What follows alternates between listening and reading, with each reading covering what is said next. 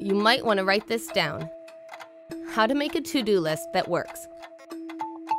Number 1, divide your long list into sections. Separate out meetings, events, and calls from the things you hope to accomplish during those times. Then create a separate section of to-dos that don't fit in either of those categories and work through those when you're not attending a meeting or at an event or on a conference call. Number 2, batch similar tasks together. Answering emails requires different thinking muscle than brainstorming new revenue streams, so make it easier on your brain by grouping tasks that require the same muscle together.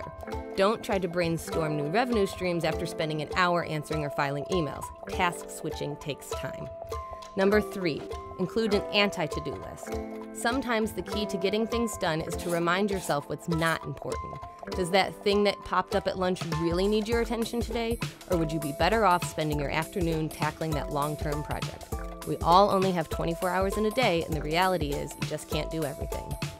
For a deeper dive into productivity hacks, check out our podcast, Secrets of the Most Productive People.